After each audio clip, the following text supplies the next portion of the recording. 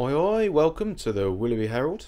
It's a 1995 28 by 12 2-bed.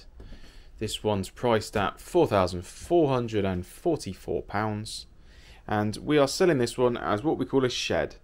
So it's sold without any warranty, so we don't do any work to it, we don't guarantee anything, don't guarantee it's dry. Basically selling it, just for office space or shed space in the garden.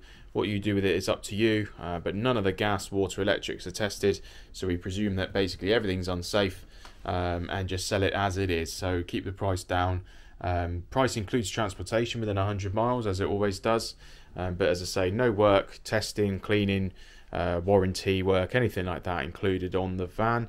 We do that usually when we've got a caravan that has got is a bit older and we know that getting parts and things like for windows and stuff is going to be an issue, or if we think appliances might be a bit older and therefore a bit more of an issue to fix. That's not to say that they're not safe and working, but we sell it as unsafe. It's presumed unsafe and not working, and you'd have a look yourself.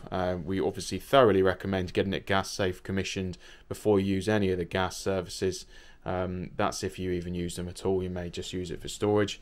As you can see looking around in here, it's actually fairly okay. Got a few marks and things on the carpet, bit of rust on the fire, but this front end's got its fitted furniture still. It's got some nice wooden cupboards there. You've got two exterior doors, one into the lounge here and one into the hallway, which you'll see in a minute. But stepping away from the living dining area, you can see our kitchen.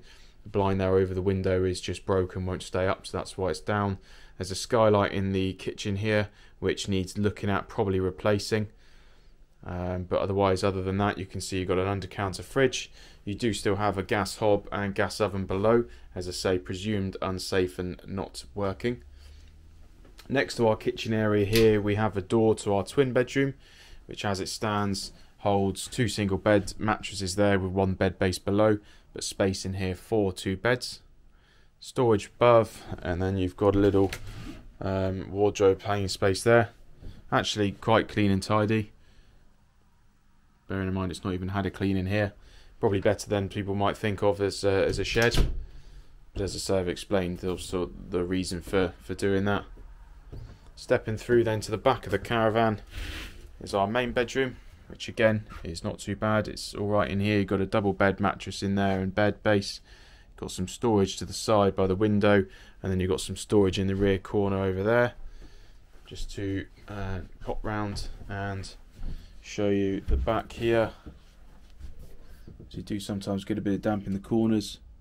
Doesn't look too bad. There is a bit of few blown markings here on the cupboards. Bottom here, that's just polystyrene or something, but you can see there's some blown edges there which sometimes hints at a bit of moisture, but it looks okay in the corner where the corner trims are. Let's look on the other side.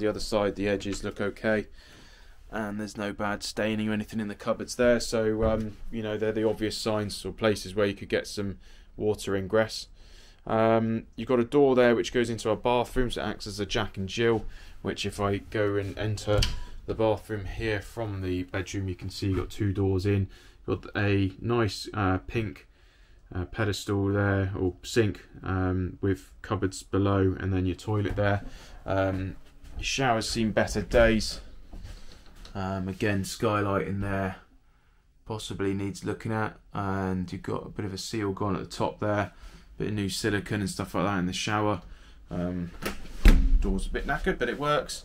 No staining around the bottom there, although the skirting's obviously taken a bit of moisture. Floor maybe a little bit soft in the corner, but not too bad. That's all fairly straightforward and obvious there. So stepping out of the caravan, jumping around. Outside has seen better days. Your outside light's broken. There's some gaffer tape here which I would say is covering a little bit of a hole there in the panel, which could just be covered with a vent or something.